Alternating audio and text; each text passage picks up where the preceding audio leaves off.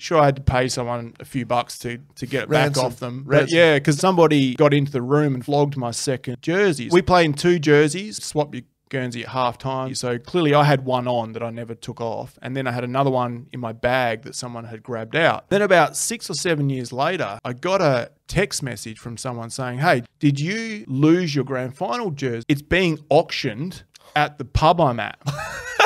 Dead set. Where? Dead set in Victoria. I didn't know that they were buying a kind of stolen jersey.